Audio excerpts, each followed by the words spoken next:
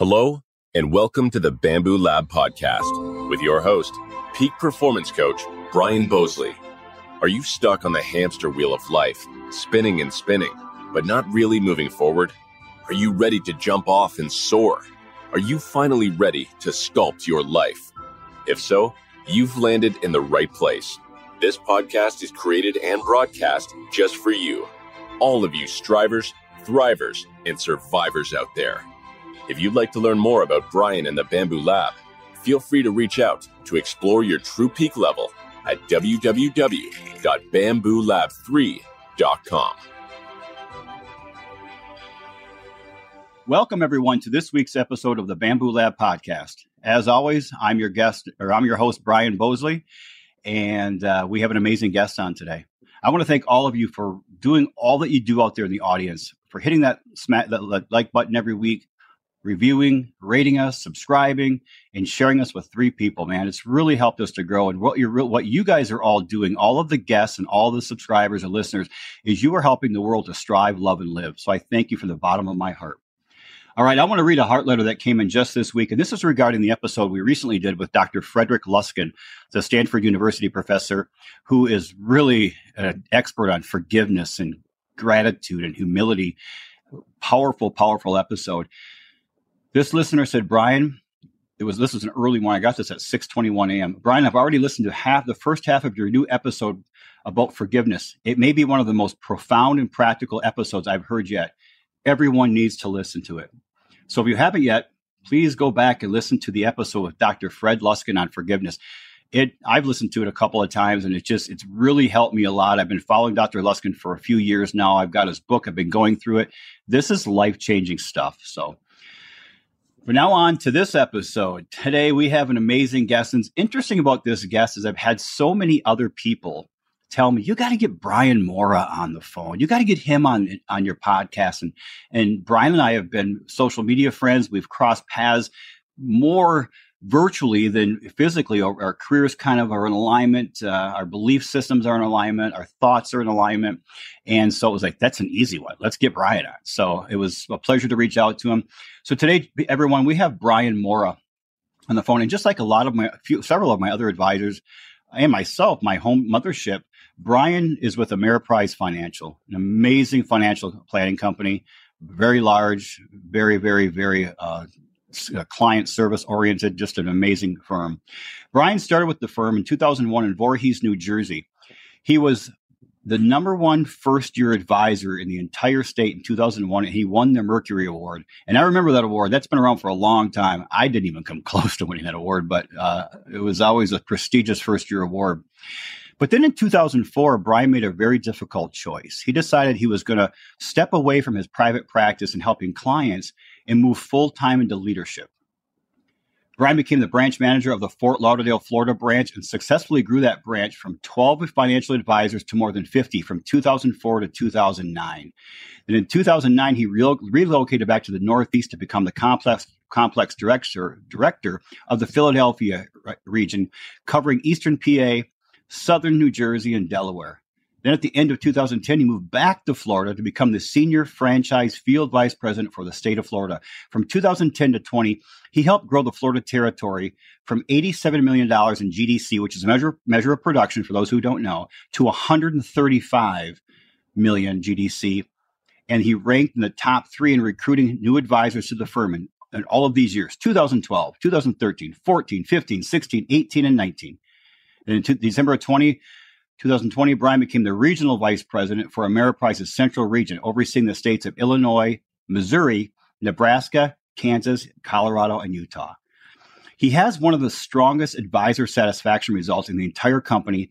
He has this and you will notice this today when you hear from him. He has a tremendous passion for engaging with advisors one-on-one, as well as in small group settings, to truly understand their personal and professional objectives and how he can connect resources and provide advice to help advisors achieve their goals. Brian is a certified financial planner, a chartered retirement planning counselor, and an accredited wealth management advisor. He has been recognized for his outstanding leadership with the company's prestigious Outstanding Leader Award 5 different times, 2004, 2013, 2014, 2017, and again in 2020. He's the father of two young boys, Grayson and Sterling, and he is very involved in coaching their basketball and flag football. But here's another cool aspect of Brian. He's an avid athlete. He has completed dozens of marathons and triathlons, headlined by the Boston Marathon itself, man. The New York City Marathon, the Miami Half Ironman, he's done that twice. The Augusta Half Ironman, he's done that twice. The Atlantic City Half Ironman, the Miami Man Half Ironman, and the Florida Full Ironman. What I really, really like about Brian, and this is the aspect you're going to see in him, is not only is an amazing leader, an amazing father, an amazing athlete, he's got the most amazing heart out there. He really has leveraged his athletic endeavors to raise money and help the grassroots organization, which is called the Chase Michael Anthony Kowalski Memorial Foundation. He helped it get off the ground. For those who don't know, Chase Kowalski was a young boy who loved sports. He loved baseball, he loved running, and he liked triathlons. And unfortunately, in December of 2012, Chase was killed in the Sandy Hook, Connecticut school shooting. Brian has helped he's raised tens of thousands of dollars to date through his running and triathlons to honor Chase's memory. Brian is also an ambassador for the organization called Special Compass, which partners able-bodied athletes with differently abled persons to help those with disabilities participate in the sports of running, cycling, and triathlon races. You know, a lot of times when I get a bio from a firm, from a gentleman or a lady or a guest that's coming on, I tend to cut a lot out because they're rather long. I couldn't cut much out of this. Everything that's on here is crucial, and it really kind of encompasses, encapsulates the man you're going to meet here in just a moment. So without further ado, my friend, Brian Mora, welcome to the Bamboo Lab podcast. Brian, it's nice to be in the lab, and thanks for such a warm welcome. I knew what you were going to say. I gave you that bio, and I found myself quite emotional at the end when you were talking about some of the community work and the families that I've worked with. We'll get into some of that, I'm sure. But for those who know me, I'm rarely speechless, but I needed a second as you read that. That was quite something. Well, I'm glad I'm the one to make you speechless. Now let's see if I can make you cry. You were close. You were already close. We're 2 minutes in and it almost happened. What was that? Who was that sportscaster that his niche was to get athletes to cry? Firestone. Oh, it was like Roy Firestone. Roy Firestone, yeah. He made an appearance in Jerry Maguire, right? When Cuba Gooding Jr.'s character, finally came through and had the big moment. He's like, you're not going to make me cry. And then Roy Firestone announces his new contract and he starts to cry. Yeah, that's exactly right. That's what made me realize. I didn't even know that about him until I watched that movie. I'm like, I didn't know that was his kind of niche or his little stick that he got people to cry. Hey. Yeah, he would dig stuff up and bring stuff up that nobody knew was going to be brought up, and then catch them in the moment. I knew you were going to talk about this, but you still got me. Ah, good. See, we got more coming. All right. So, Brian, I've been able to read some of your bio, and I've gotten to know you over the years, primarily through social media, and had a couple of wonderful conversations with you recently. And, but can you share with the Bamboo Pack audience a little bit about yourself, your childhood, where you're from, your family, what or who inspired you? You share whatever you want.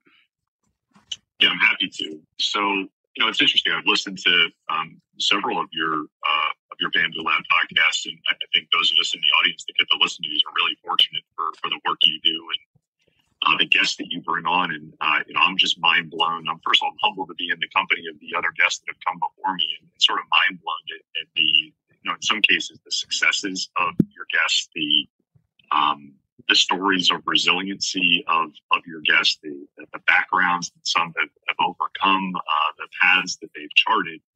I would say that, for those that don't know me, my story, and I'll kind of give a quick insight in terms of where I grew up and my family dynamics and things like that. I would say, especially as an adult, my focus has been on not wasting the gift. And I define the gift as what I've been given and been privileged to be given in life because of a really good upbringing. So my life starts in southern New Jersey. So my mom and dad, Ben and Kathy, they grew up in Atlantic City, New Jersey, kind of like poor man's Las Vegas.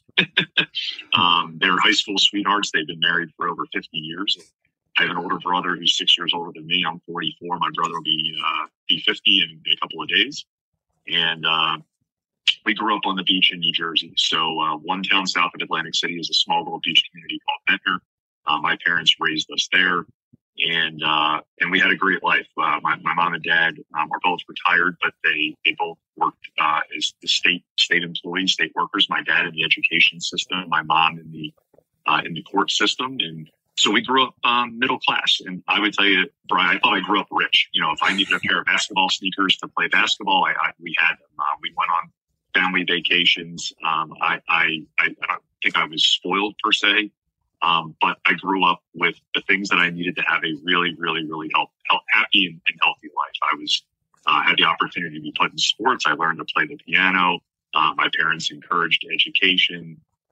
Like every family, right? We're not perfect and they're not perfect. And my life in childhood wasn't perfect. But, when I think about some of your guests or some of the stories we hear where people talk about, really challenging early starts in life, my mom and dad had those, and we might get into that a bit. My mom and dad had a really challenging upbringing in terms of socioeconomic and certain other things.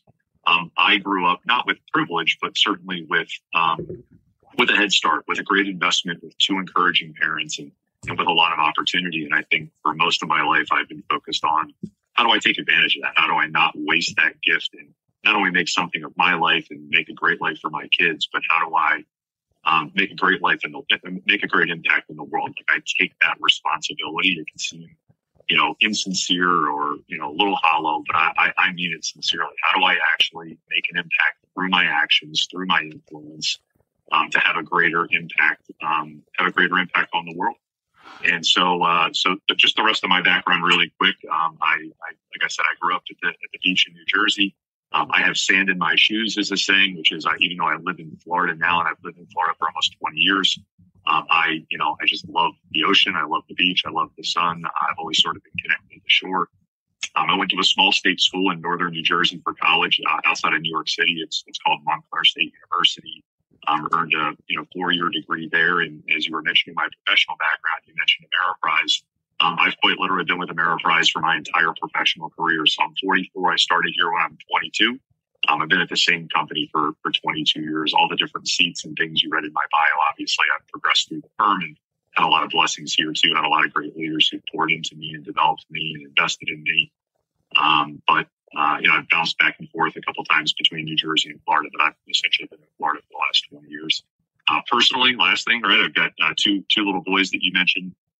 They're 9 and 6, and they're just fantastic. They're good students. They're good boys. They're mama's boys. But they do great in school. They play sports, and most importantly, they're shaping to be really good people. And I think that's the top responsibility we have as a parent. Sometimes parents get caught up in, what trophy their kid won or what grade their kid got. At the end of the day, I want my kids to be good human beings, and that's really what I'm focused on most importantly. Well, with you, everybody.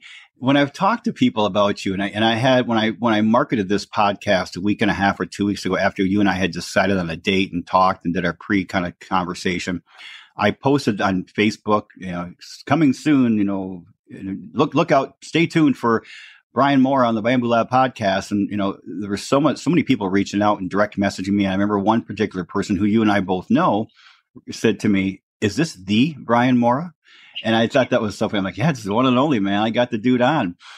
So, you have obviously this reputation. You do. And everywhere I go, and I've even asked, I have a lot of clients still with Ameriprise Financial in different parts, whether it's the franchise or the employee side, a lot of leaders and not really advisors, most people in leadership roles. And I've asked them in the last couple of weeks, hey, have you ever run into Brian Mora? And, those who said, oh, yeah, I know him. I've run into him. Or some people said, no, I've never met him, but I know of him. And every single person, to the person, everybody said he's an amazing person. I've heard nothing but good things about him. High integrity, great leader, great communicator.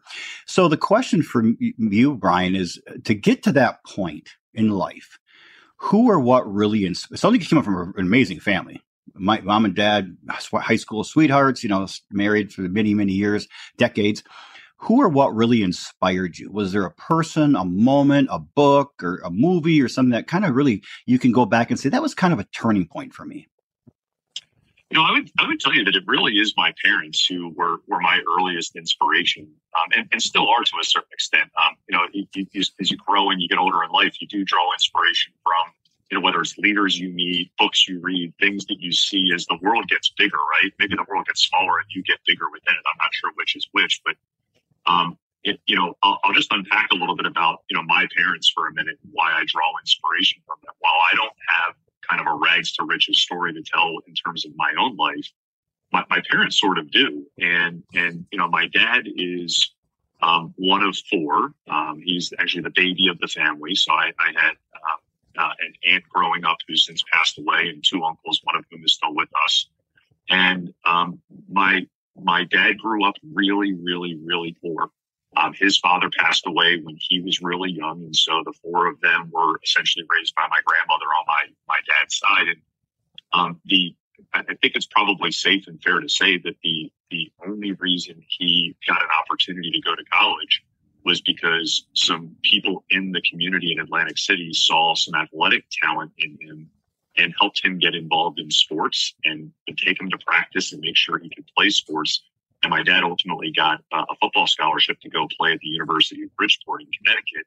And that's how he was able to earn a college education to ultimately come out and get his first job teaching. He eventually went back and got his master's degree. And through his career, he worked his way into administration in a school system all the way up to and including some roles as acting and interim superintendent of a pretty large school district in New Jersey. And so while on one hand, that climb and that journey inspires me, one of the other things that really inspires me is, I know we're doing this on the phone, so people can't necessarily see, but from a racial perspective, I'm white Caucasian. My parents are both white. And my dad chose to work his entire 40 plus year career in a really underprivileged, both socioeconomic, but also a district that I would say lacked racial diversity. It was mostly Black, some Hispanic, and very low socioeconomic, where you had a lot of different impacts in the community, a lot of single family homes, men and women single family homes. And I always found it interesting that he chose to, while he was growing his professional career and maybe stepping through different roles, promoted, so to speak, he opted to work in a school district for over 40 years where things were the most challenging. And when you really think about the whole educational system, that's like one of the most noble professions in the country, right? You think about police, firefighter, teachers, people who don't make, hundreds upon hundreds of thousands of dollars, but are providing such an incredible need and service in our community. And it wasn't just the decision to be in education and stay in education. It was also to never leave a community where he was really needed. And so I think that, and I'll talk about my mom in a minute, but I think that was one really significant foundational sort of representation for me of what it means to, yes, you can further yourself. There's no shame in earning a living and saving money and making money and retiring one day and taking care of your family. But what does it really mean to recognize where there's a need that you can help and see that all the way through? Not for a day, not for a week, not for a quarter, for 40 years, literally for 40 years. And so that's one side of my inspiration. The other is my mom's side of the family. So my mom grew up one of two. She had an older brother who's since passed away. That was my Uncle Bob. She too was raised in Atlantic City. And I would say my grandfather, so her dad, and I'm making one general statement about him. This doesn't define him as a person, but I would say that in general, he did a lot of favoritism of my uncle. Sort of the generation or the time period, the era, so to speak, of boys are going to grow up to do this, and women will maybe grow up to do that. Like one story that stands out in my mind was where my uncle's typewriter broke, and my mom had to give his typewriter or her typewriter to him because, of course, the boy was more important in the family, and maybe they didn't have the money for a second typewriter, so she had to give hers up so that my uncle could have, right, more investment in him. Things like, oh, geez, I don't know. My mom asked questions one time of my grandfather about like the process of getting a new car. Instead of saying, well, you'd have to work really hard and save your money and here's the process, it was like, well, you're never going to own own your own car or buy a new car. There was just a sort of a pouring into her that she wouldn't amount to much or do much or be able to do the same things that maybe a boy or a man could do. And, my mom didn't operate as a stay-at-home mom. She had my brother and I. She went to college part-time for many years. And I was at my mom's college graduation. And then she became a working professional and built her own career and her own retirement, her own pension, and all of her own stuff. And so, I've heard other women on your podcast, and you had a guest recently who's a close friend of mine and I've worked with a long time, Sabrina Tashing. And I heard Sabrina talk all about her, mission for empowering women and supporting women and things like that. And, that obviously matters a lot to her as a woman and with her daughter. That matters a lot to me too, even though I'm not a woman, obviously. Seeing my mom not take those things and take them to heart and let them hold her back in life and say, I'm going to chart my own path and overcome my own path or overcome those things. Those are two inspirations for me for sure. Well, when you were talking, Brian, you brought up 4 or 3 people: your mom, dad, and Sabrina, and I'm also you as my guest today. What I see is, or what I kind of hear screaming out that really separates people like the 4 of you so far mentioned versus a lot of people is really having a meaningful mission in life. I don't know if there's a book out right now called The Greatness Mindset by Lewis Howes. And this guy's incredible. He's got a podcast out. I think it's called Greatness. It's something podcast or something. But he was on the Ed Milet show recently, and I listened to it. And of course, I've known of Lewis Howes for a while, and he talks extensively about having that meaningful mission in life. And I know you have it. I know Sabrina has it, and clearly your mom and dad had that too. And I think when you and I were talking a few weeks ago, that I wasn't thinking of that, but when I was reading Mr. Howes' book here recently, it made me think of our conversation a few weeks ago or a couple of weeks ago. Absolutely. No, Brian, any books that really stand out for you? Because I know a lot of my audience really likes to read and they like to hear any book suggestions. Anything you have out there that somebody can say, hey, I want to check that out. Yeah. So, this is a really popular one right now, but I think that there's a couple of, just powerful learnings in it. And I would have to imagine, I unfortunately haven't listened to every one of your podcasts. I have to imagine if you ask all of your guests this, the book will have come up before. And then I'll try to sprinkle in 1 or 2 that maybe isn't as well known. But for me, Atomic Habits right now is just incredible. Like I love. I won't spoil the book by sharing just kind of one of the elements in there, but one of the elements that I think about all the time is what is your self-talk and your mindset around a habit? For example, like in the book, and I'm sure you've read it, Brian, the book, it gives the example of if you were to ask somebody who's a non-smoker if they'd like a cigarette, they would say, no, thank you, I don't smoke, or no, thank you, I'm not a smoker. If you were to ask somebody who is a smoker, but perhaps has recently committed to quitting, if they'd like a cigarette, they wouldn't say the same thing. They wouldn't say, in all likelihood, they wouldn't say, no, thanks, I'm not a smoker. They would say, no, thanks, I'm trying to quit. Mm-hmm. And so I think about that connected to other things that I don't have licked in life, right? Like I'm not a smoker, so that one's not an issue for me. But there's lots of other things I'm trying to do or I'm attempting to do or I'd like to do. And if you ask me about them, is my mindset, Brian, I am this, or I am doing this, or I will do this, or is it, I'm trying to do that. I would like to do that. And so much of that is like the mental game of life. And so, obviously that book has great implications for business, but it's silly, right? Like I coach kids sports and I don't yell at the kids, but I tend to be a yeller when I'm coaching, and I'd like to dial that back a little bit. So do I say for next season, I am going to coach this way, or I will coach this way, or I'm trying to dial back how much I yell, right? Like which one is it, and how committed am I to it? One other one that I absolutely love, this one might be a little bit less well known. There's a book called Relentless by Tim Grover. Brian, you ever read that book? Oh, yeah. That? I've read that and the other one, which is his other one. He's got 2 of them out that I've read them both. Yeah, I loved them both. I love his style. So what I particularly love about Relentless, and for your audience who may not know who Tim Grover is, so he really came to fame in the early 90s.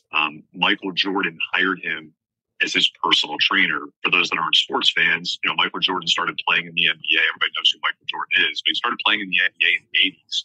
And for the first many seasons of his career, he got really kind of beat up physically by the other teams, and he didn't do any winning. And he was frustrated with the Chicago Bulls coaching staff that they weren't really training him hard enough and helping him get physically strong and tough enough to overcome, sort of the physicality of the game of basketball. And so he somehow got linked up with Tim. I forget the details on how they met or came to know each other. But Michael and Jordan ended up hiring Tim. And, the rest is history. He becomes the greatest, basketball player, arguably, potentially ever, 6 championships, et cetera. And he went on to, Grover did go on to coach other NBA greats like Kobe Bryant and Dwayne Wade. And in his book, he really it's not so much defines winners from losers, because he actually compares people like Jordan and Kobe and Wade to other really successful, accomplished players like LeBron James. But he says there's certain attributes and characteristics that some of these winners have. And, the biggest takeaway for me in that book is like the next mentality. So that connects more to me, like not wasting the gift. I'm proud of some of the things I've accomplished, but how do I, achieve something, feel good about that, but then set a new goal somewhat quickly? How do I not, end up on this podcast reading you successes from 20 years ago? I'd like to talk about something that happened recently and continue to challenge myself to be relevant and keep evolving and keep setting a new goal. We've all been around that person that's telling stories from 20 or 30 years ago, and I don't doubt their success, but it's kind of an eye roll. Like, have you done anything lately? Well, it goes back to, some people don't really have 30 years of experience. They have 1 year of experience. They've just repeated it 30 times. And right. they go back to that first year. They keep talking about it because it was one hell of a good year. But and maybe the last one I'll give the audience that's really cool to check out.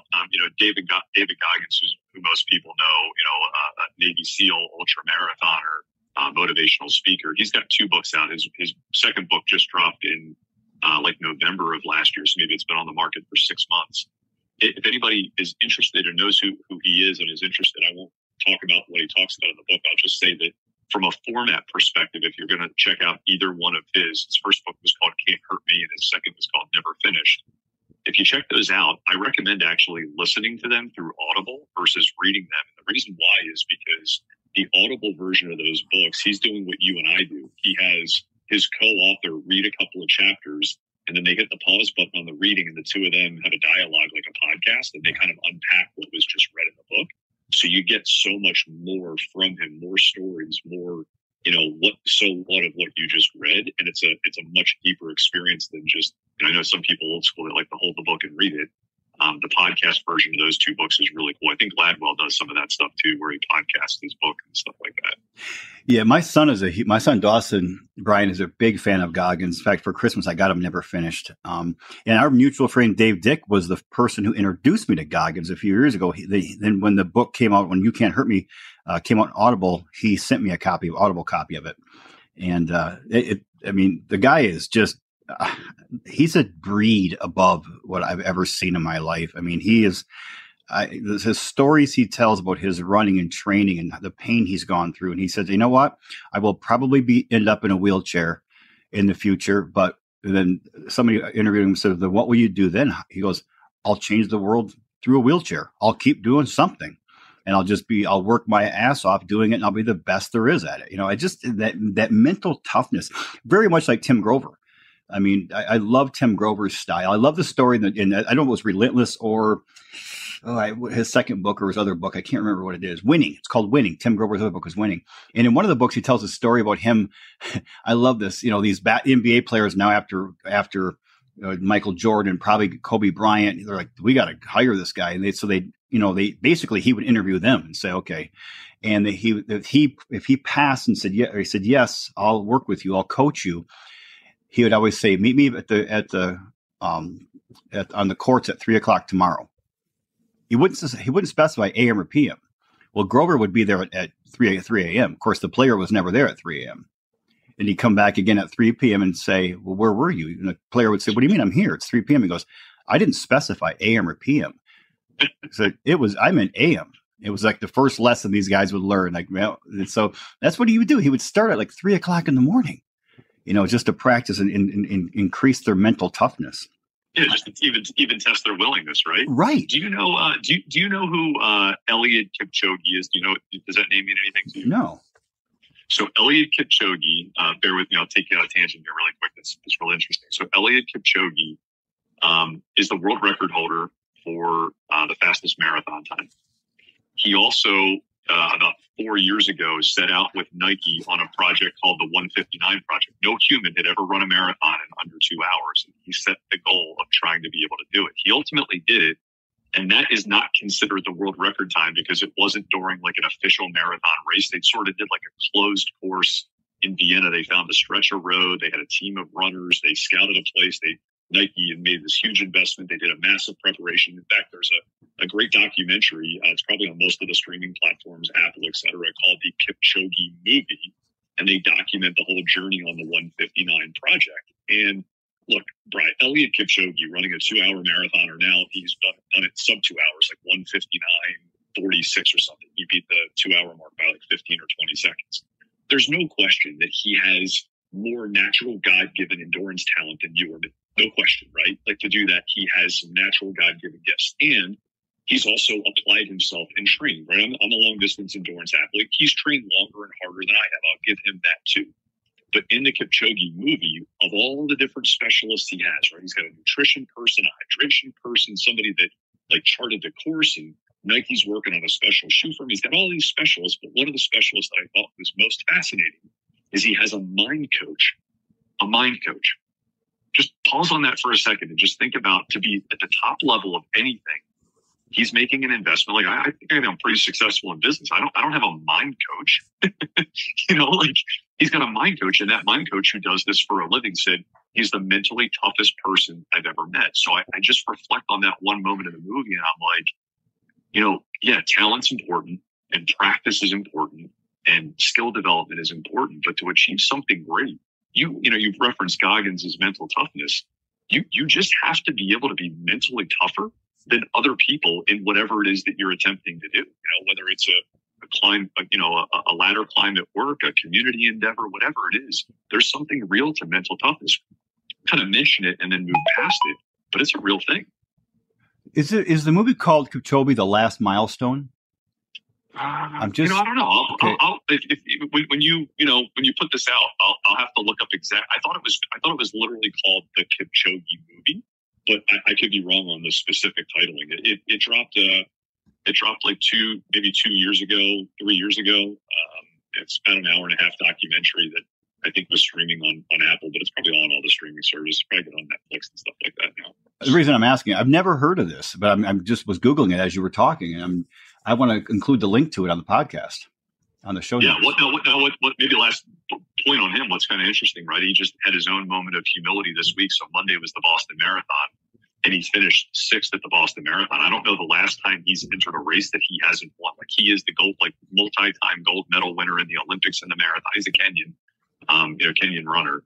But I mean, like he's, 10, 20, 30 marathons in a row. If he entered, he won, and he finished 6th. And his tweet was like, it wasn't like, he didn't call himself the greatest, but he's like, even the best have a bad day, and I didn't feel quite right today, and I didn't perform, right? And so, there's some power in that too, the humility of just saying today wasn't my day, and even the top of every profession has their off day.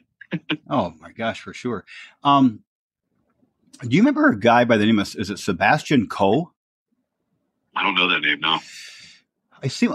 When I was in like 7th and 8th grade, Brian, I was all into long distance running. I mean, long distance back then was 5 to 10 miles. I think the longest race I ran was about 9 miles.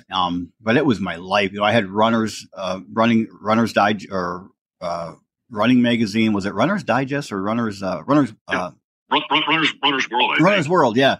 I had those subscriptions. I read everything, and I think it was Sebastian Coe was the marathoner at that time who was winning all the races, and he became kind of my hero. Now, my body frame didn't allow me to. I was much leaner then, real skinny. I was real skinny, and my body. When I got into high school, I started filling out, so I really wasn't.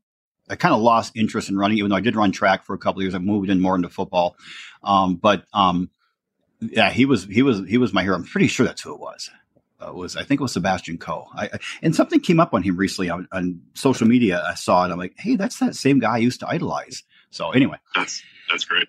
So Brian, another question for you. Over the last couple of years, and you can pick the time frame, 1, 2, 3 years. We've had, obviously our country's gone through some changes. The world has gone through some changes, not just political, but economical, culturally. What have you seen as your greatest learning during this kind of crazy, chaotic time frame? I think there's a couple of things that are really interesting over the last few years. One is how quickly society can change or be impacted by something, and how important the human interaction is. If you work in a business or corporate world that, there were certain industries and businesses that didn't have the luxury of shutting down when COVID first struck, right? If you're in a hospital or police or fire, you can't just say we're closing the hospital because of COVID. In fact, that became sort of ground zero for dealing with COVID. But, if you work in a professional business environment, I can tell you our firm went virtual, so to speak, for several weeks and months. And then there became this phrase across, whether across the world or across America, called return to office.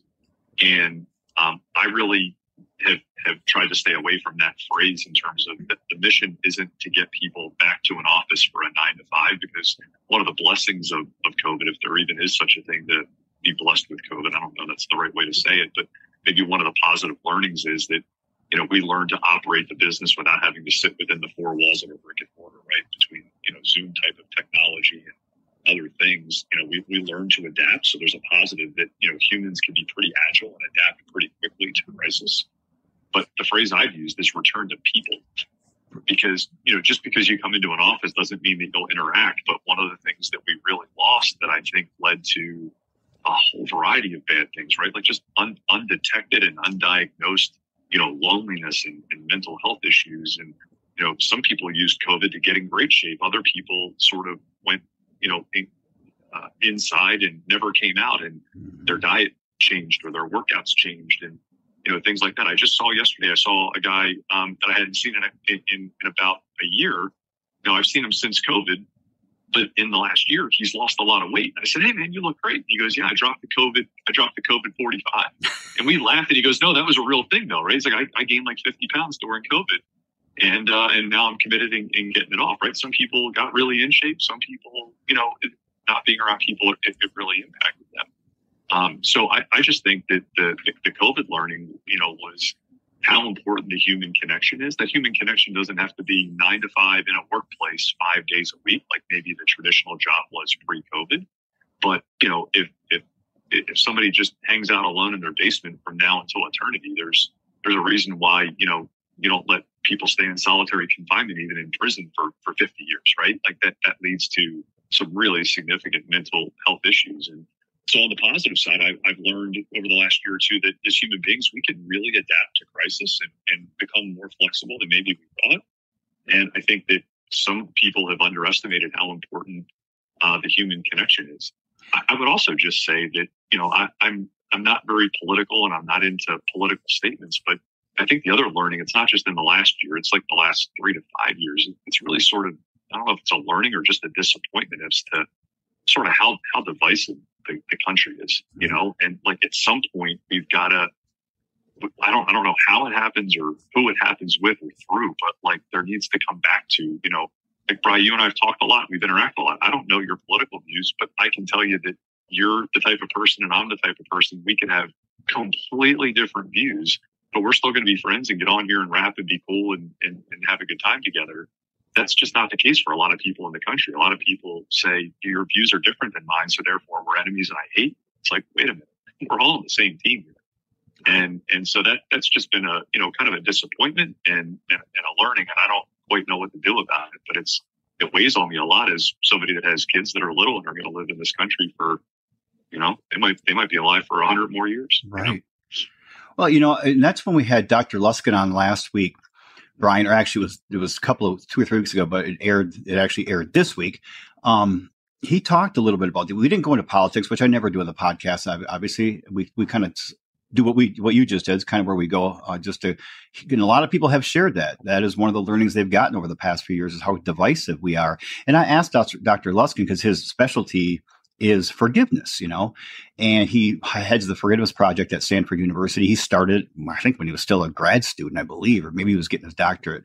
And he said, I said, I've always told my friends and family during a political upheaval when I said, don't worry, the pendulum always swings back to the middle.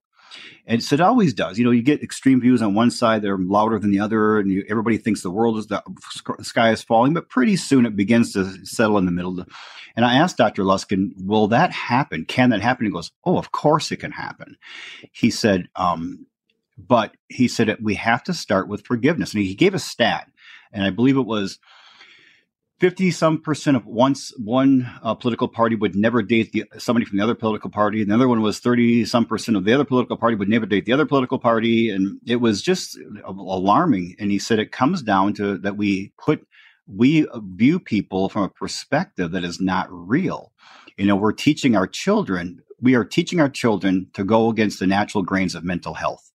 And we're not doing our next generation any favors by having this divisiveness and teaching them that if somebody is Republican and you're Democrat, don't have anything to do with them, they're wrong. Or if you're Republican, you don't listen to anybody who's Democrat because they're wrong. It's just, he said, it can happen. He said, and people tend to actually come to their senses after a while. And they start seeing the wrongs in their viewpoints, but it has to begin with forgiveness. And he said, and forgiveness starts with two things: humility and gratitude. And he said, that's where the problem is today. You see on social media, these people praising themselves and all these selfies and things. He said, that's not humility. That's pride, that's ego, that's insecurity. And he says, it's that kind of thing that's driving a lot of this. He said, we have to go back to really being humble about who we are, realizing a lot of amazing things happen every day in this world that we have nothing to do with. We don't contribute 1 ounce to. He said, that's the beginning of humility. And then gratitude, being grateful for all that's around you. And he said, it can get back. And from my perspective, Dr. Luskin believes it will come back to a more balanced nature in our society. Well, hopefully, but I agree with you. Now, Brian, you said something. You said it was the phrase was kind of return to office, but you had a phrase. Was it return to peak? People. Okay. Your viewpoint is so similar to Bill Williams when I had him on the podcast in the summer of 2022. And he talked a lot about the human interaction, the connection, and how valuable that is. And I couldn't agree more. And I sometimes wonder, Brian, what are your thoughts on this? Social media, texting, email. I mean, it broadens our ability to connect with people we never would have connected with. You're an example. You and I, our friendship is an example. We probably would have heard of each other, but without social media and staying in touch and then being able to text back and forth and email, we wouldn't have built the friendship. You wouldn't be on the podcast. I probably wouldn't have a podcast. So we can broaden and meet these amazing human beings that we may not have connected with. But at the same time, we may not get as close to the people who are closest to us because we're too busy texting, or we're not having those deep interactions so often. Do you think, from your perspective, is technology an impetus to human connection, or has it been a hindrance to human connection? I think the answer is actually both. I don't think it's black and white, one or the other, because I think you're absolutely correct. It either A, keeps people who, think about it. I grew up in New Jersey. So, my childhood friends, my high school friends, my college friends, a lot of them didn't matriculate out of New Jersey. So I still have a huge contingent of people that I know in New Jersey, but I've lived in Florida for almost 20 years. And professionally, I've managed businesses all over the country. So I have, the lines get not crossed, but get mixed together between you work with people long enough, you build acquaintances and friendships, and you keep in touch. So social media is a great way to still see what's happening in their life and know what's going on, and sometimes be prompted or connected to, I don't know. I see that it's your birthday. Maybe we haven't talked in a year, but I at least reach out to you on your birthday and we talk on the phone and wish you happy birthday or whatever it is. But it also can happen where you realize, oh, wow, I've texted with my parents a lot the past month, but I actually haven't picked up the phone and called my mom to talk to her. I haven't FaceTimed with them and looked at them on camera. My folks still live in Jersey, so it's not as simple as driving down the street to see them. They visit us often. We visit them often. But, you can have the really most important relationships where you're absolutely right. Weeks or months can go by and you think you've connected because you like their picture on Facebook and you sent them a text, but you haven't actually talked to them. You haven't gotten that component. And in a business sense, I can just tell you, like, I was at an executive leadership summit last week with about 150 leaders of Ameriprise. And somebody made the joke at the end of the 3 days. It was just a powerful 3 days, right? We worked on the business, we connected, we networked. It was just a great couple of days. And somebody made the joke at the end and said, hey, how do you think this meeting would have went if we were on Microsoft Teams for the last, 36 or 48 hours? And it was like a laugh in the room because everybody knows that, the dinner, the networking reception, the meetings, the coffee breaks, and all the things that happen, that there's no way the power of that could have happened in a virtual setting over Zoom or Teams or Skype or whatever, right? So I think the answer is both. I think social media is wonderful. I'm on Twitter to just kind of follow the news. I'm a pretty active Facebook user. But the last thing that I think we all know is true, and I think there's more science coming of that, is that what you see on social media isn't always the truth, right? So, I'm not one to go on there and blab about my problems. We all have problems.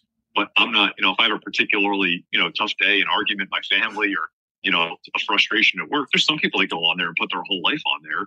But I tend to share more, I'm not trying to present myself as perfect, but I tend to share more of things that make me happy or more of the things I want the world to know. Hey, my kids did great in sports, or I just came from a great business meeting.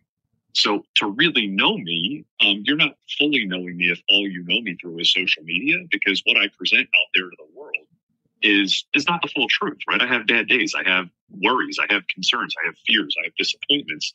I don't share most of those on social media. I agreed. I think from the social media perspective, or even any technology, we can get to know a person on two dimensions, but to get that third dimensional connection, there has to be interaction. There has to be, I want to hear your voice, or I want to see your face, or I want to watch your expressions, and I want to put my arm around you, give you a hug, I want to, shake your hand. I want to sit next to you at dinner. And, an example, we talked about a mutual friend of ours, Fred Schultz, from the financial advisor, speaker, coach, and author of an amazing book called Keep Showing Up. He was on the podcast several months ago.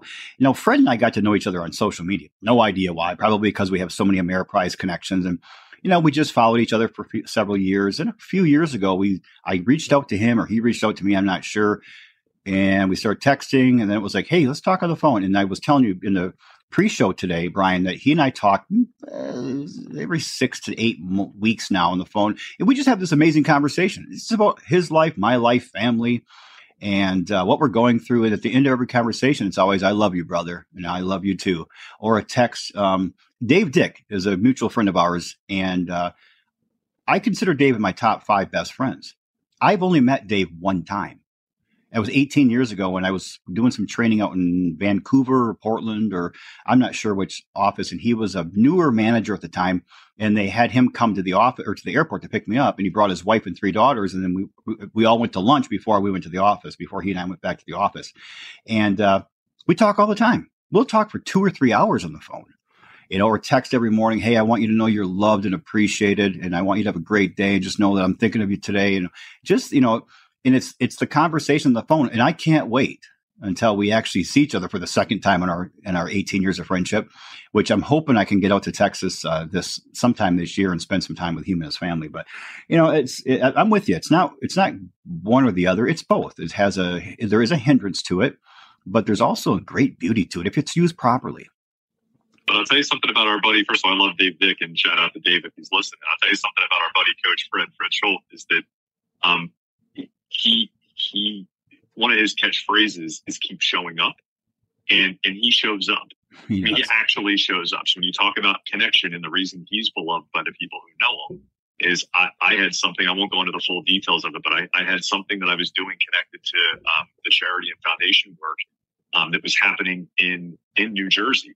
And I told him that I was going to be coming to New Jersey to do this thing, and he showed up.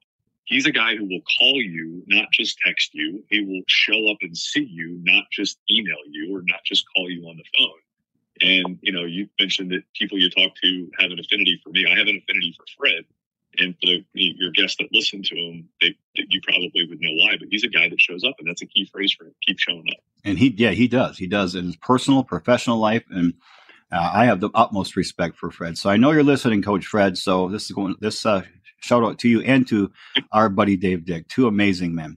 Funny how the three men, the you and myself from my mothership and Fred and Dave are all kind of encompassed around one company, Ameriprise Financial. Yep. Crazy. A lot of great people come out of that firm. A lot of great people. All right, so I'm going to ask the probably the most profound question I think we ask on here, Brian. And you can turn it down if you'd like. But what is the most difficult thing you've ever gone through, and what did you do when you faced that wall? What did you do to scale it and overcome it? Yes, I'll share two things. They're completely disconnected from each other, but they're two kind of profound challenges for me in my life. So maybe I shouldn't say challenges. One's a difficulty, the other was a real challenge. So you mentioned while you were reading my bio, you mentioned about one of the community endeavors and foundations that I helped get off the ground. I'll just expand on that a little bit because it's a mission near and dear to my heart. So everybody listening will remember the tragic event in 2012, and we've had many, many, many others since then, unfortunately. But the event 2012 in Newtown, Connecticut, where there was the school shooting at Sandy Hook, where 20 kindergartners and first graders died and 6 teachers died. And actually, you mentioned Fred's name. A mutual friend of Fred's and mine, a great woman named Charlie Clayton, it introduced me to a story about one of the little boys. Charlie's a great financial advisor in Jacksonville, Florida. And she introduced me to a story about Chase Kowalski. It was a story, I think, in the newspaper, on the internet about, he was one of the victims of the shooting. And the story was about his love for sport. He was a baseball player at 6 years old, loved basketball, and he told his parents when he was 5 that he wanted to do a triathlon. Charlie sent it to me because I'm an avid triathlete. She goes, "You'll love this story. It's sad as hell, but you'll love it." And so I read this story about him deciding at 5 years old he wanted to be a triathlete, and told his parents he wanted to do a triathlon. And they found a kid's triathlon for him to do, and he entered it and he won the triathlon at 6 years old. And so I start, perusing the internet, reading more about him, and I come upon the fact that there's a GoFundMe page that was started, and I make a donation to the GoFundMe page. And the GoFundMe page was being managed by a neighbor of the Kowalskis, a friend of the family. And so I ended up talking to him, and he's asking me about, how I came to find out about Chase and why I made the donation. And I started asking what the vision was for the money, because I learned pretty quickly that, the family wasn't wealthy, but the family wasn't poor, and they weren't going to necessarily need the money the way sometimes people truly need the money. And I started to talk about what the vision was, and they said, look, everything that the Kowalskis want to do is to, honor Chase's legacy and do something really positive with his life and his legacy. And so to, give your listeners a really short version of a much longer story, the foundation was started with the mission of actually helping kids learn how to be triathletes. And every year, in partnership with the YMCA, a group of kids go through a triathlon training program. And at the end of the summer in Connecticut, they all complete the Chase Kowalski Triathlon. And so there's the YMCA donates time, personal trainers in the community donate time. We help the kids with bicycles, running, swimming, et cetera, and they all get a Chase medal at the end. And this program has expanded through multiple YMCAs, even to other states in the country. And so I was sort of there at the grassroots of it. First year getting it going, I did a number of races and raised $50,000. And then, forgive me on the year now, we're in 2023. It was in 2018 or 2019, another school shooting happened right in my backyard. I live in South Florida. Most will remember the Parkland High School shooting. Mm-hmm. And now I'm pretty deeply involved with one of the families who was impacted by that. And so you say, what are some, sort of challenges or things that are hard?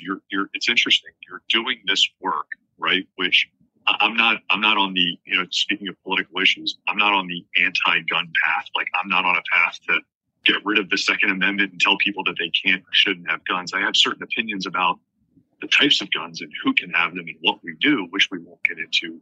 But the path that I'm on is trying to remember these innocent people who lived unbelievable lives, who are the victims of gun violence. And while you're doing that, right, you're celebrating their life, and you have these events like Run for Beagle. Scott Beagle's the victim in Parkland, who I raise money for, and we do an event every year to honor through our running race. He was the cross country coach at Parkland High School.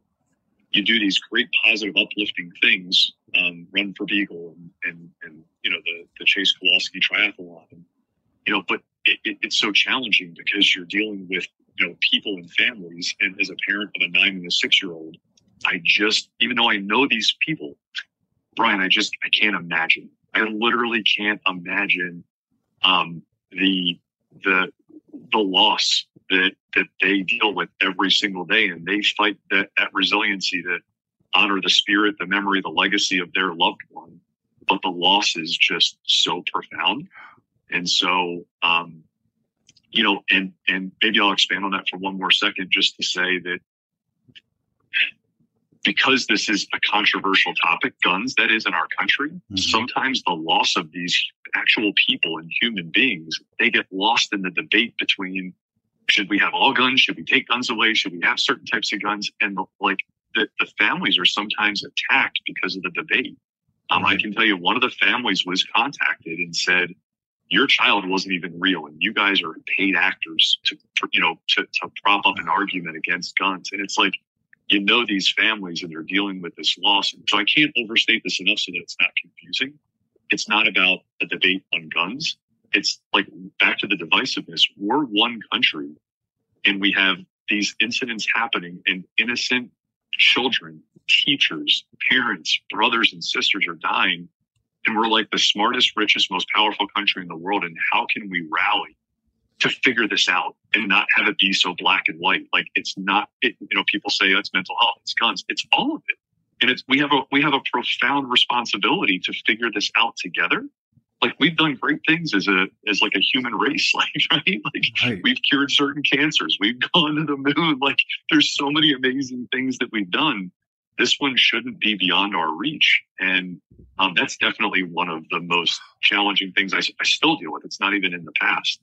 I'll tell one other story, but maybe I'll pause for a minute and just see if you have a comment on that or anything to follow up. I think you're so right that I number one, as you mentioned, I can't fathom that level of pain. I can't. And hopefully I never will, or you never will, or anybody we really know deeply will ever have to go through something like that. And we do. I mean, there's always a couple of days on the news where they talk about the victims, and within 24 to 48 hours, it goes right to we go to the gun argument. And then that takes precedent, that takes the headline news. But these victims kind of fade off into the sunset. Yep. And it's going back, I heard a quote the other day, and I'm paraphrasing. It was on the Joe Rogan show. I don't know who said it, but he said, we live in this country is the greatest country in the history of the world. But man, we got to get some shit together. I'm like, yeah, that's called confidence and pride, but humility, that we're not perfect right now. We have a lot of things we need to figure out in this country. And the only way we can do that is, in fact, to come together again. And so this idea we're trying to solve the problem, but we're going to divide ourselves, is counterproductive. It's a dichotomy. You can't do it that way. To solve the problem, we have to come together to solve the problem. I think John Maxwell said, one is the worst number to start a movement with. You have to have a critical mass of people who are, maybe share different political views, different cultural views, lifestyle views, but yet we can come together on one thing, that we want to solve this particular problem. And when you put all those diverse minds together, man, there's a lot of power in that. We could drop the echo chambers, drop the confirmation bias, get together, forgive one another, practice some humility, practice some gratitude, as Dr. Luskin says, and then work together to solve the problem. I think there's nothing more powerful than that. And common sense would say, you would think that we have a common, I don't know if common enemy is the right cause, or right phrase. We have a common shared mission. Yeah. Children are dying at their school desks. I don't know anybody, like literally anybody, who says, I'm good with that, right? Like, I'm okay with that. I'm cool with that. How come the most anti-gun, the most pro-gun, they're the most anti-mental health, thinking that's an issue, the most pro-mental health. No one's okay with children dying at their school desk, right? Right. So you would think we have a rallying point to help, one more family not have to deal with with that. And if we could rally together, get the best and the brightest minds, the monetary resources for all the issues and solve it. And so, back to your question about challenges, that's sort of, it's definitely not a professional challenge, and it's not a personal challenge that I've had to go through, thankfully, but it's a mission close to my heart, knowing, the time I've spent with these families. I'll share with your audience just one really pretty significant personal challenge for me. You've mentioned several times, and we've sort of woven in and out of talking about endurance sports. I took up, we're in 2023, probably back in 2009, 2010, I took up marathon running. I started with smaller races, of course, but I started to venture into the marathon world, and then I ventured into the triathlon world. And as you read in my bio, I've done several Ironman events, which are really long distance Ironman events. And so back in 2021, so a year and a half ago, give or take, I was in Atlantic City, New Jersey, which, as I mentioned earlier, is where my folks live. And Ironman was hosting an event there. So I signed up for that event and kind of went and did a destination race, spent some time with my family, went with one of my buddies, Jeff, up to New Jersey. And for those that aren't familiar with the triathlon circuit, it's a 3-sport event. You swim, you bike, and you run. The swim is the first event. And during the swim portion of the race, there was just some unusual things that happened with the water and the tide schedule. And there was some low tide that impacted our ability to swim the entire swim distance. There was a portion of the race where I actually had to stand up in the bay that we were in, and we had to walk.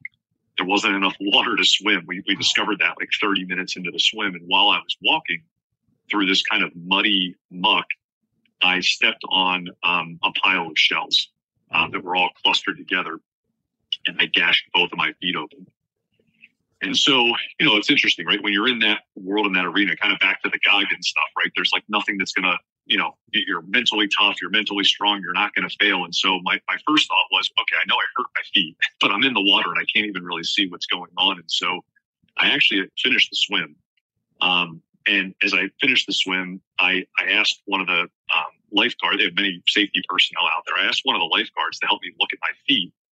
And the first foot he looked at was my left foot. And he just said, he's like an 18-year-old surfer kid. He's like, dude, your foot is gashed. It's so bad. I was like, well, that's not really the enthusiasm and the excitement that I was hoping for, to see my foot be cut really bad.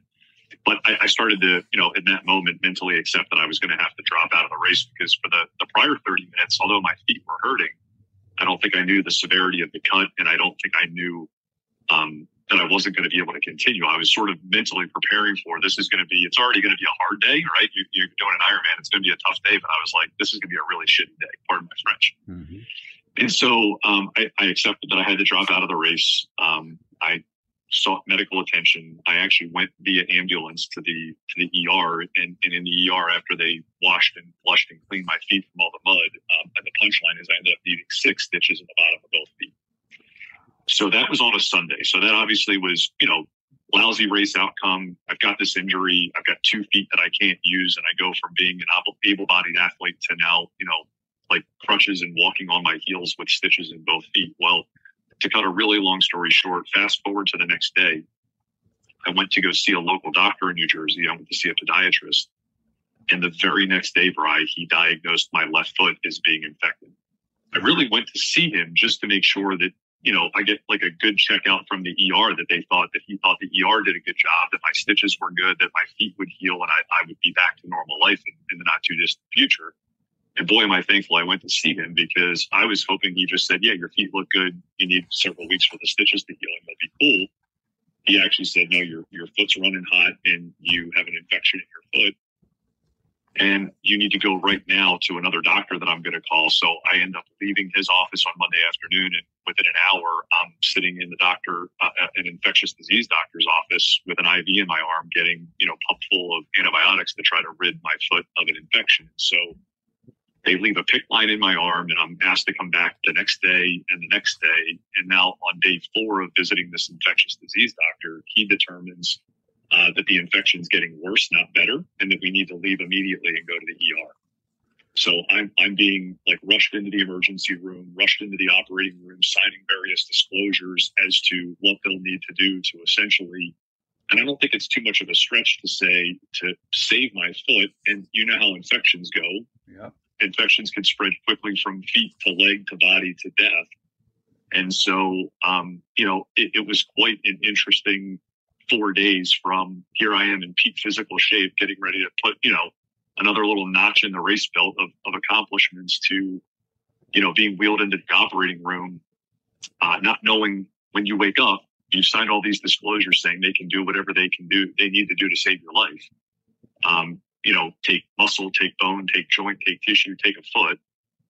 And, thankfully it has a really, really positive outcome, right? Which is the surgery that they did to remove the infected tissue. It was in that moment, it was limited to just tissue in my foot. It had not spread to bones or to my other extremities. Thank God. And, I had the surgery. I, continued with treatment through this infectious disease doctor. And, I've essentially made a full recovery. I've got a little bit of residual stuff. It's not worth complaining about as far as, some scar tissue and some nerve damage, but like I've come all the way back and done another Ironman since then.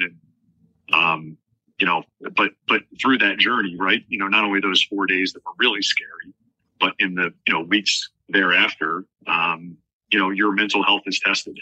If you're somebody who's into physical fitness and that's immediately taken away from you, for those that are into physical fitness, it's not just about having a healthy body. Physical fitness for me, I'm a better everything when I've gotten to work at it in the day. I'm a better, friend. I'm a better parent. I'm a better coworker. I'm just a better everything if I've worked out. Right on. And so, my mental health was tested quite a bit during that journey. And, just major shout outs and support. I was staying with my parents. I mean, my parents are in their 70s. They were schlepping me to the doctor like I was a 10-year-old. I was riding in the back of my mom's car. And they're running me around to the doctor and to the hospital and basically taking care of me, right? So, once a parent, always a parent. Right on. And it was a pretty interesting experience. Well, when we talked a couple of weeks ago, Brian, you said you kind of are jumping into another challenge. You got to talk about that because can you explain that to the Bamboo Pack? Yeah. So connected to that story that I just told, it was important to me to come all the way back and do another Ironman. Like that was just a mental milestone that I said, okay, that this will mark my full recovery if I can get all the way back. I've actually made a decision to do that one last race and sort of retire from Ironman, primarily because I say I've got some residual stuff left in my foot. I really can't handle the long distance running anymore, given the state of my foot after the surgery that I had. So, with full peace in my heart and happy memories and all that good stuff, I retire from the sport. But I no sooner had made the decision that I was going to retire from that, and I was out for a bike ride with my good friend Jim Saya. And you mentioned in my bio about an organization that I'm an ambassador for. It's called Special Compass. This is a really cool organization. So Jim is the founder of Special Compass. His son Michael was born with cerebral palsy. And Jim has just built an amazing life for his family and for Michael. They compete together in all types of endurance sports. And Jim, for example, Ironman, which I just talked about, Jim has completed many Ironman towing Michael. So when he does the swim, he puts a harness on and Michael's in a raft behind him while he swims. When he does the bike, there's a contraption that Michael gets in and rides alongside of Jim while Jim does 112 miles on the bike. And then when they get onto the marathon course, Jim pushes Michael in a chariot to 26 miles while he's running. So whenever somebody tells me, wow, you're a great athlete or you've accomplished something, I'm like, meet my friend Jim Saya, who does all the same stuff, pushing his son and pulling his son around the course. It's just insane. And so Special Compass, their whole mission, they partner able-bodied athletes, probably like you and me, with differently able people. So I show up all the time at a 5K or a 10K, and Jim will give me a differently abled person and say, Brian, you're pushing Mary today, or you're pushing Joey today. And it's an athlete that can't get themselves through the race, and I'll show up and do a 5 or a 10K and push somebody, right? And so that's the whole mission of Special Compass, is helping differently able people have the same experiences athletically that able-bodied people have. So I'm out for a bike ride with Jim, and he says to me, hey, you're going to retire from Ironman. You should join my team for the Crossing. It's called the Crossing. And I said, I never heard of the Crossing. What is it now that you want me to do, Jim? He said, the Crossing, it's an 87-mile paddleboard event where we paddle from Bimini, which is in the Bahamas, back to the coast of Florida. And at first, my brain couldn't really wrap around this, right? I said, wait a minute, that's got to be like 50 miles. He goes, yeah, it's 87 miles. I said, and we're going to stand on a paddleboard across the ocean for 87 miles. And he said, that's right. And I said, that's impossible. And he goes, it's not impossible. I did it a year ago. So we finished our bike ride and I went home and bought a paddleboard. Had you ever been on a paddleboard up to that point? Yeah, like once. I rented a paddleboard once before and kind of putzed around the Intracoastal Waterway, just for scenic viewing. I had never done a paddleboard workout where, let me get on this thing and really go to town for 1 or 2 or 3 hours. And so, I'm now 5 months into training. We're a little over 2 months away from the event, but sure enough, on a Wednesday in June, I'm going to get on a boat and we're going to take our paddleboards across the ocean to the Bahamas. And we're going to hang out in the Bahamas for a day or two. And then at 5 a.m. on a Friday, we're going to get on our paddleboards and we're going to cross the ocean back to Florida. Now, so the people don't think I'm really crazy. This is an organized event. There's support boats and safety personnel. So it's not Jim and me just deciding to navigate our way across the Atlantic. It's an organized event to raise money for cystic fibrosis. The founder of the event, his daughter, he started it as a way to raise money for cystic fibrosis because his daughter has cystic fibrosis. So there's a big charity component. I'll be doing some fundraising for it.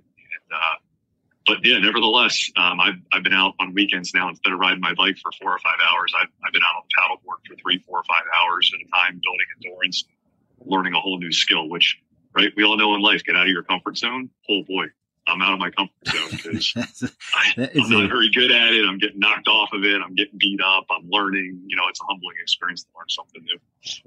But isn't there something beautiful, Brian, about being a novice? Especially when, you've been in leadership so long. I've been in leadership development, peak performance for so long that sometimes it's so good to become the apprentice rather than the master. Because no question. I mean, yeah. You can thing. Right? Yeah, it's absolutely no question. And anytime something doesn't go wrong, you're like, well, I'm learning. Or if you do something well, somebody's like, that's really good for a first timer, right? There's a lot of praise and there's quick gains and all that kind of stuff. So, but look, I think, besides the fact that I personally enjoy this stuff, and it's also camaraderie, right? Jim's one of my good friends. He's supported me with, fundraising I've done. I want to support him in his events. Besides all that good stuff, I think it just continues to set an example for my kids. I just want to keep showing them that you push to do new things, push to challenge yourself. You don't back away from challenges. I want to continue to set an example for them. Well, what you're doing, Brian, is you keep showing up. Just like Coach Fred told us, keep showing up. So we're going to include any links because you have so many amazing causes that you are supporting and leading, or at least on the forefront of. I'd like to put any links we can in the show notes so people can come down, support, contribute, whatever they can do. So whatever we can put on here, I'd like to do that. I want to stop for a minute though and talk to the Bamboo Pack directly because I just want you to think about this. As I always say, don't compare your experience with Brian, but put them together and put them together parallel and kind of follow the journey. Brian has been an endurance runner, endurance sports athlete for several years. Boston Marathon, New York City Marathon. I mean, the Ironman is a half. Ironman is a half Ironmans. I mean, then he's out in New Jersey in an Ironman. He cuts his foot on shells. Dropped out of the race. Next day, he had to go to the doctor. Left foot was infected. ER. And goes from this able-bodied endurance athlete to hobbling around for a while. Made a full recovery for the most part, but his mental health was definitely challenged during this time. And he did one more Ironman. One more. He showed up one more time to Ironman and then retired from it. Now, how many people in your life, you might not be an Ironman or an endurance athlete, but your life some way, shape, or form has, or will take a drastic turn. You will find some challenge that you stop and think, holy cow, it's over. What am I going to do? How do I get past this? It could be a marriage. It could be a financial issue, a health issue. It could be your career. It could be a hobby you have, a passion you have that you have to give up. Something's sliding doors, man. Paul Latham a few weeks ago on the podcast talked about sliding doors. Sometimes we're so focused on this one direction in life that we don't see that doors and windows around us are opening up. There are new paths, new opportunities, new challenges that we take our blinders off. We can see. Brian never would have thought 18 months ago that he'd be doing the crossing, 87 miles of paddleboard across the Atlantic Ocean. And in June, he's going to be doing that. We all have opportunities to either lament and pout and feel sorry for ourselves and give up when something challenges us and really stops us dead in our tracks. I mean, sometimes we have to say, yes, this part of my journey, this chapter of my book, yep, it's written. Closing the chapter. I'm starting a new chapter. That's exactly what Brian did. There's so much value and beauty in that. And I do think it's because Brian has a meaningful mission in his life. He's got something. He's talked so many times. Really, his entire motive in life, or his mantra, is never waste the gifts. And he's not. He's using his gifts to the utmost level, and it may not be in the same arena. He does it leadership. He did it as a financial advisor. He does it as a parent. He did it in endurance sports. Ironman and marathons. Now he's doing it in paddleboard. No, he's not going to be the best out there. He might suck in 2 months. Who knows? But he's doing it, and he's learning a new skill set. And there's so much beauty in that, because that learning that new skill set and taking that new avenue in life that you didn't expect, because you didn't give up, you kept going in a different direction. That provides value to every aspect of your life. It's an inspiration to your family, to your friends, to your coworkers, to your employees, to the people around you. It helps your mental health, your physical health, your spiritual health, your financial health, your professional health. It's just an amazing gift to be able to continue on despite a catastrophe. So I think that's just an incredible learning. You're not wasting the gifts, Brian. That's for sure. So I have a question for you, Brian, and I'm gonna preface this by, other than I know Grayson and Sterling are your biggest wins in life. Obviously, that's the father you are, the role model you are for them, coaching their teams and things of that nature. But outside of Grayson and Sterling, what do you consider to be a win for you in life, a victory? That's a great question. I've heard you ask others that, and knowing we were going to talk, I really had to give a lot of thought to that. First of all, I would say that winning for me has evolved over my life, because I love achievement. I love setting goals and accomplishing them. I'll even admit I love the recognition for those things, right? Like if somebody says "great job" or "that inspired me," that makes me feel good. Some people, in the spirit of I guess, attempting to seem humble, I try to remain humble, but I'll admit I like the recognition. I like, being told "great job" or that inspired me.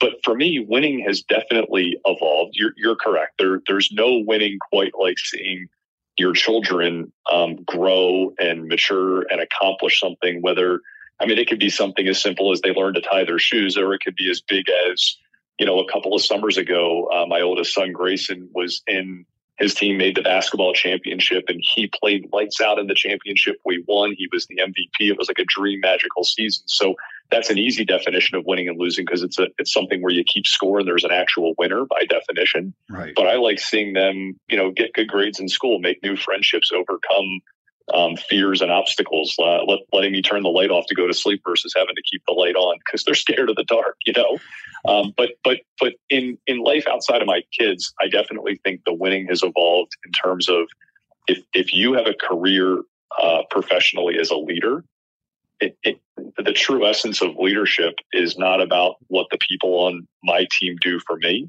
It becomes, what did you do for them? And so we mentioned somebody like Sabrina earlier, and you had her on here recently.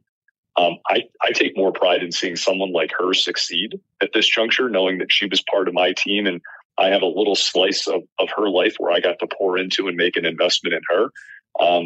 By no means is anybody that ever supported her the reason she's successful. She's a force. She's successful on her own.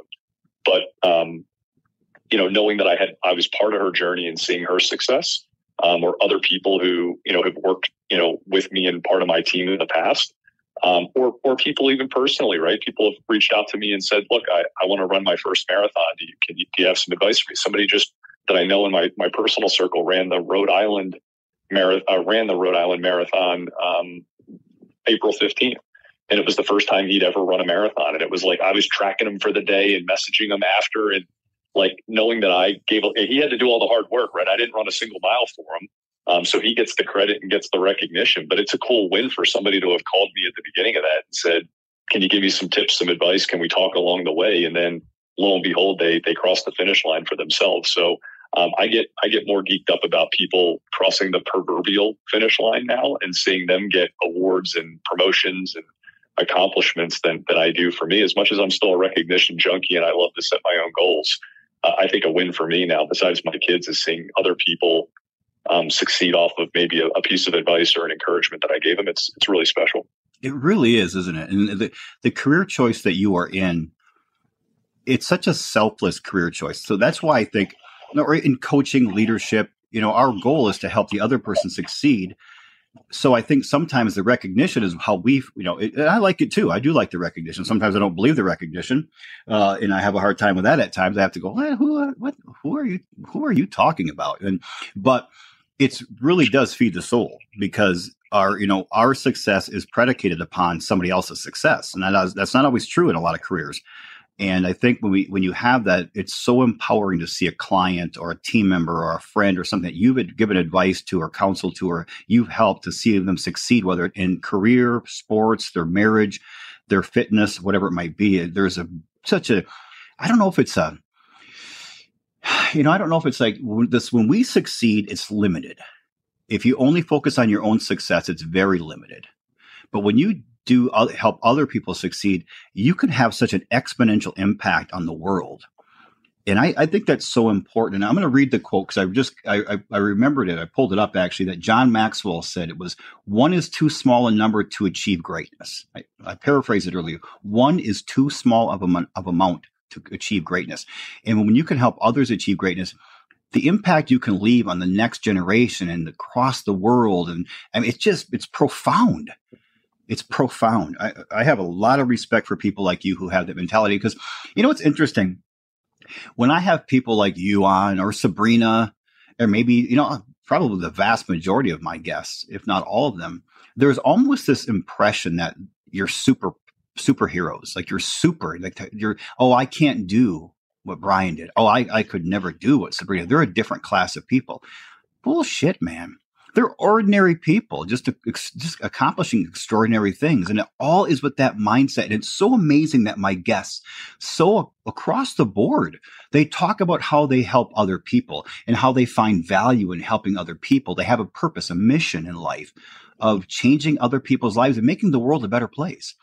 And when you do that, man, success follows. I had a guest on, I don't know, last fall perhaps, and he owns a fitness studio out in Portland, Oregon, and an amazing man. I mean, just an incredible fighter, incredible trainer. And he said something to the effect of, and it was in a pre-show conversation, and I'm going to paraphrase him. He said, "Brian, I chased the dollar for many, many years, and it eluded me. But once I started realizing my goal was to change 1 million people's lives, the dollar started chasing me." It was like he changed his perspective on what his meaningful mission was not to make money. That's part of it. But the real mission is to change lives, to help others, to, increase the sense of self-worth of the people around you.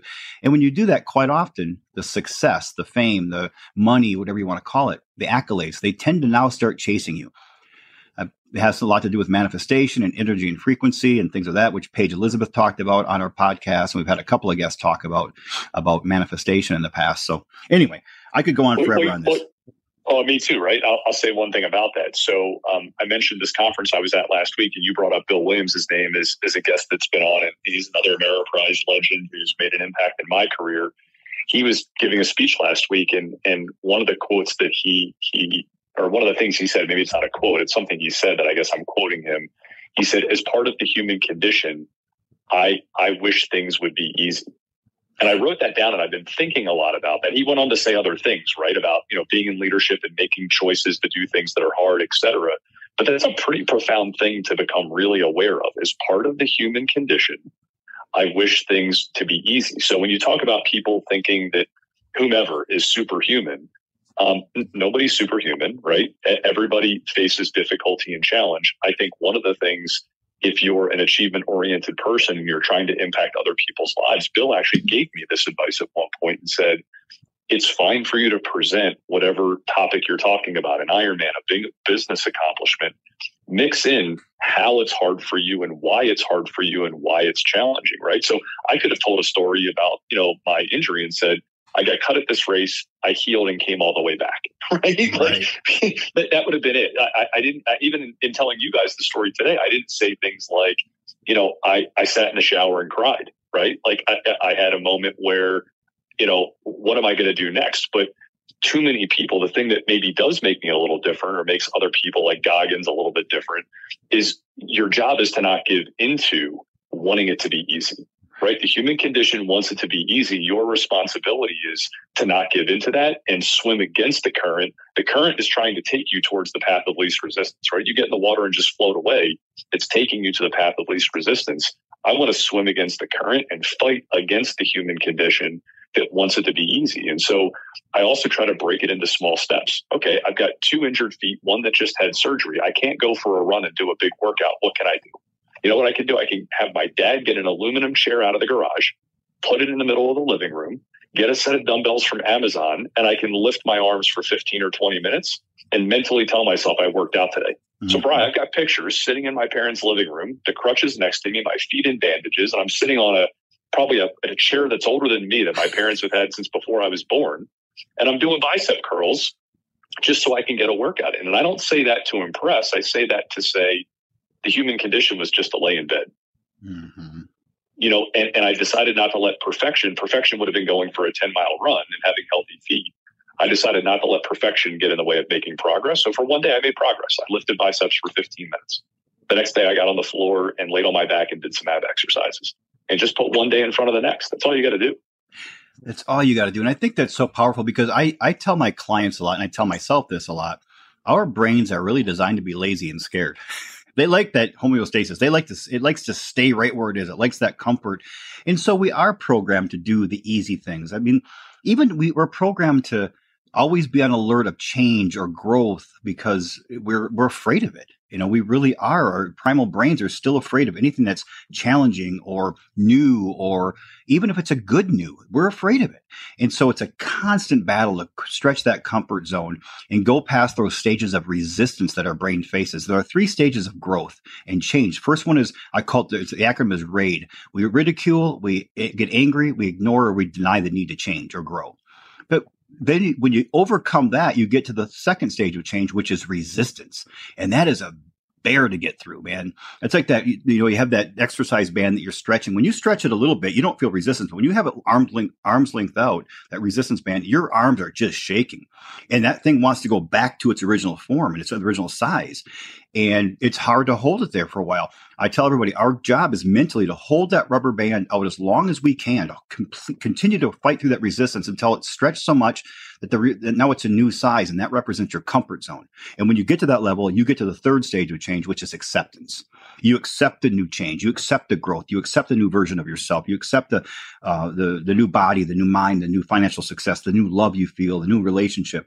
And it's in that resistance, though, man. It's a tough one to get through, just like you said.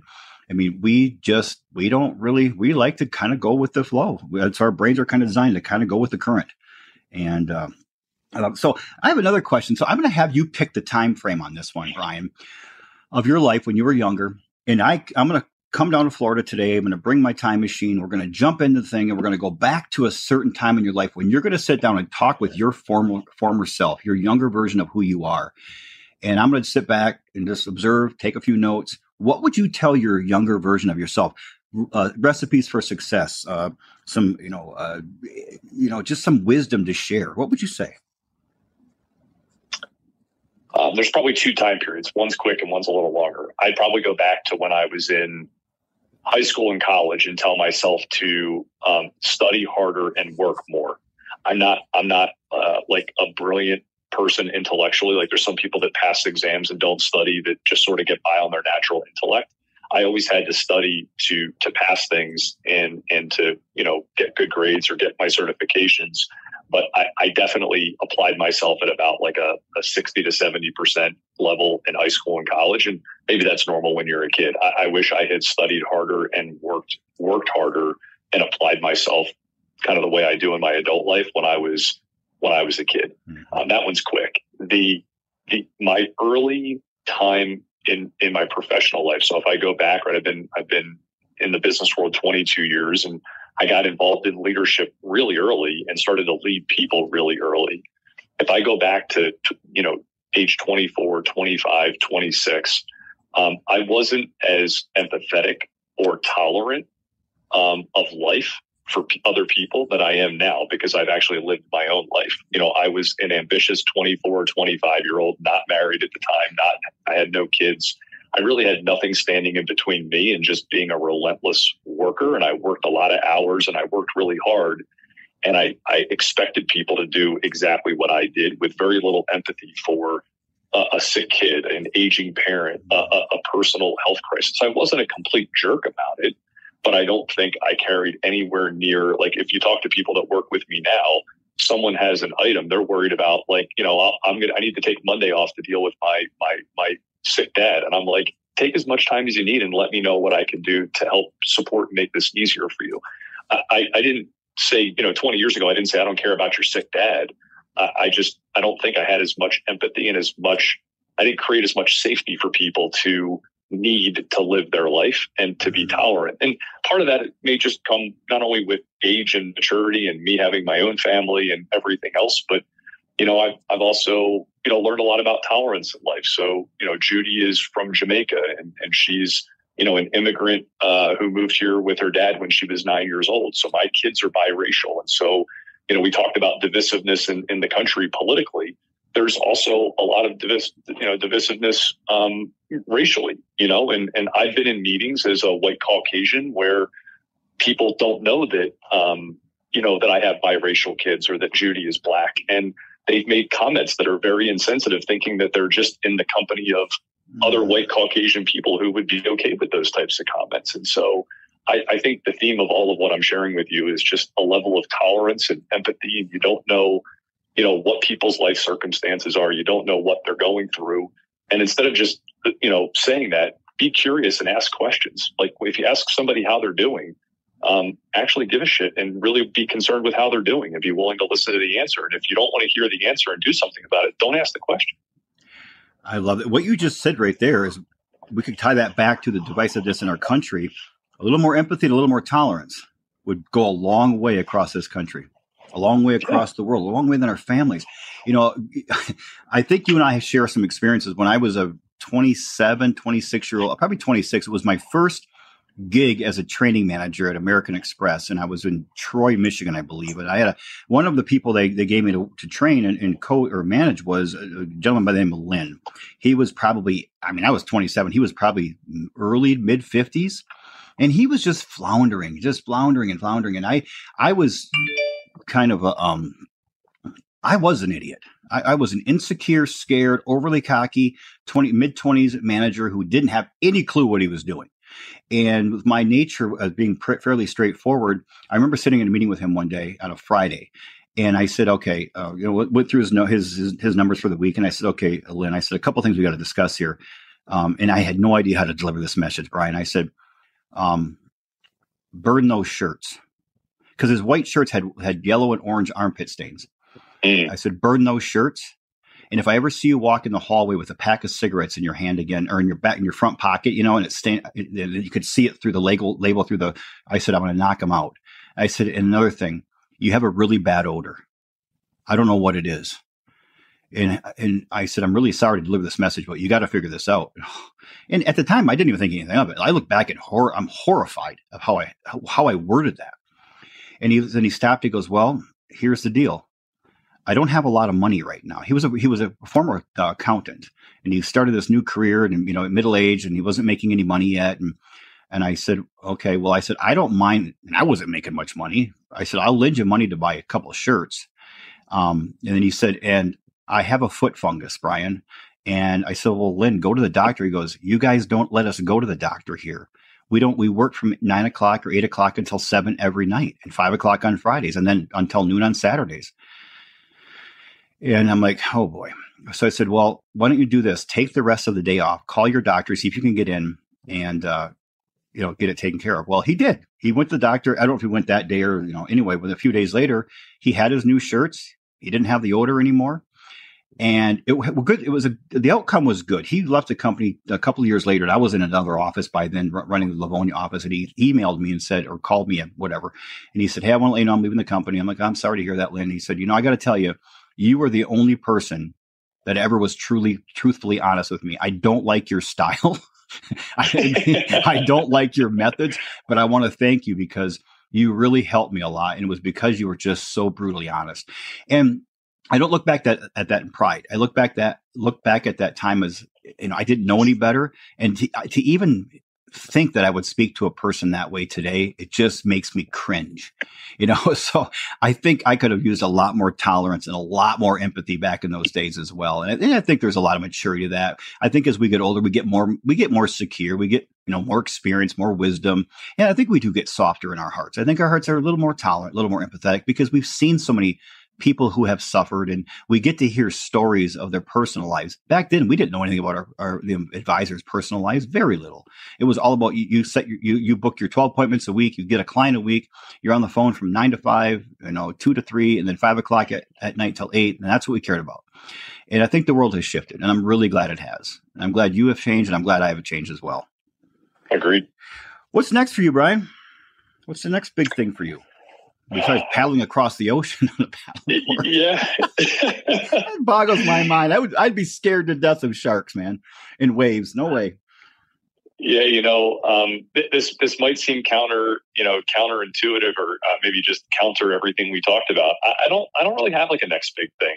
I'm on a good journey at work, making an impact with people, hopefully, and still trying to be a learner every day. I like to show up. I know that I do know a lot of stuff, but I try to walk into a room, walk into work. And I think that's one other big change, going back to your prior question. I think I would have been more curious and tried to be more of a learner than a knower.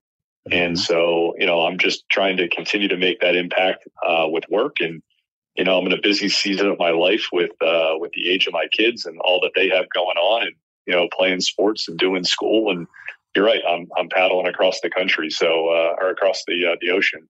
So those are kind of the next big three for me. Is just continue to make sure I shape my kids to be good people, make an impact at work, and raise some money and get this paddle event done. I'm trying to keep things simple. So I don't have any other huge goals outside of that right now. Even if that sounds counter to the achievement mindset, sometimes you get into a season of your life where you got to focus on those things and just do them for a while.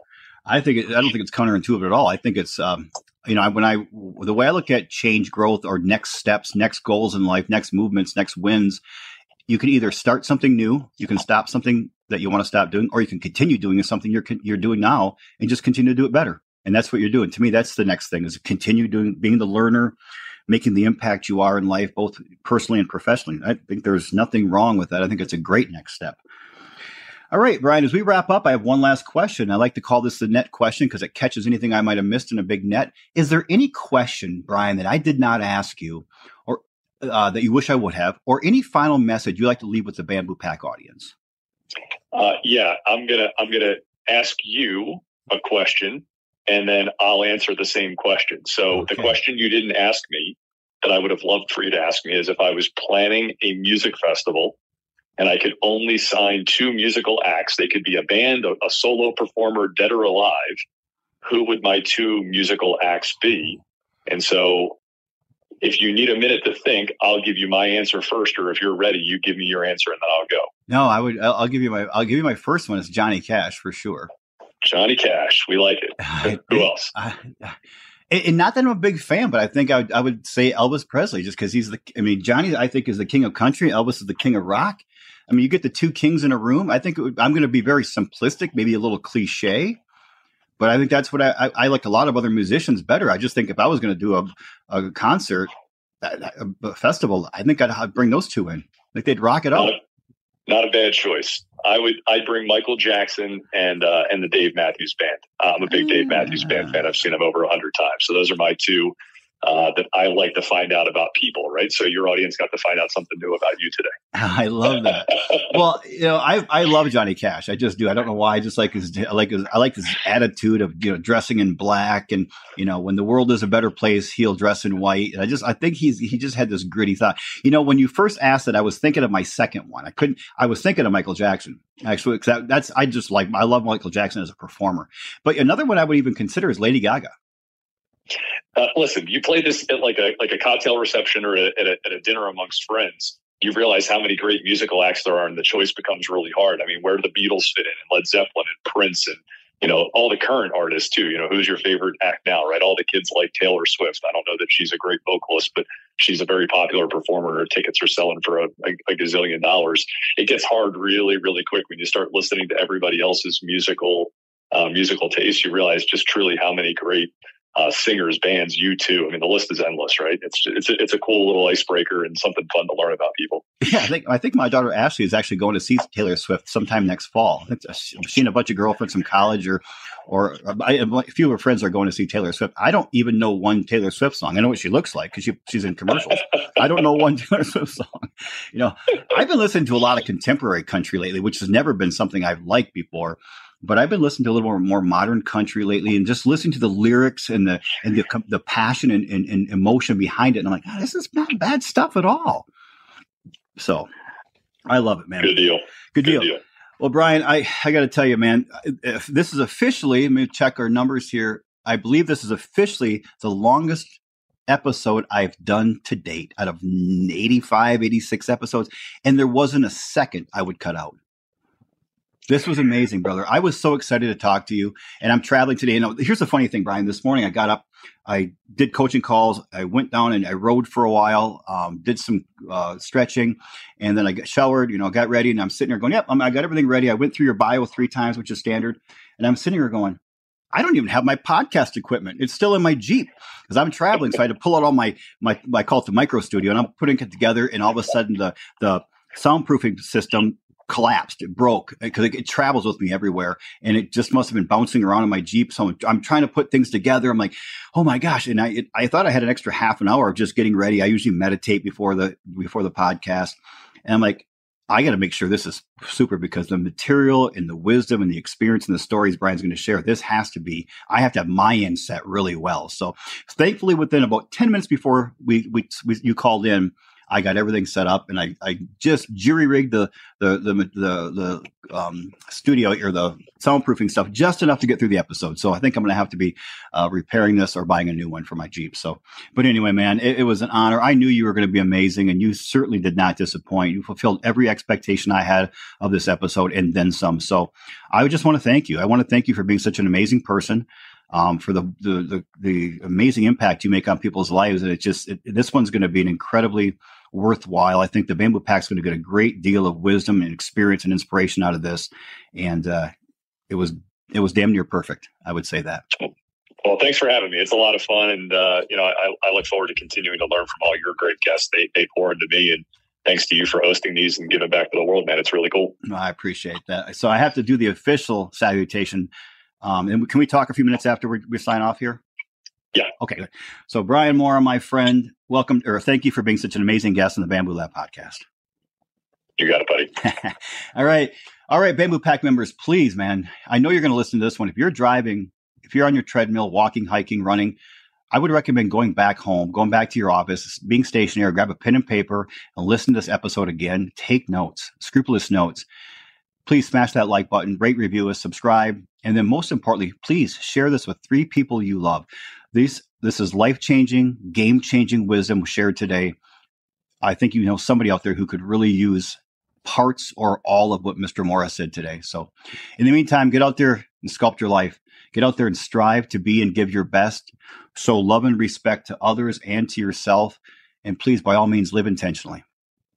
You know how much I appreciate all of you. I thank you. Have an amazing week. We'll talk to you in a few days.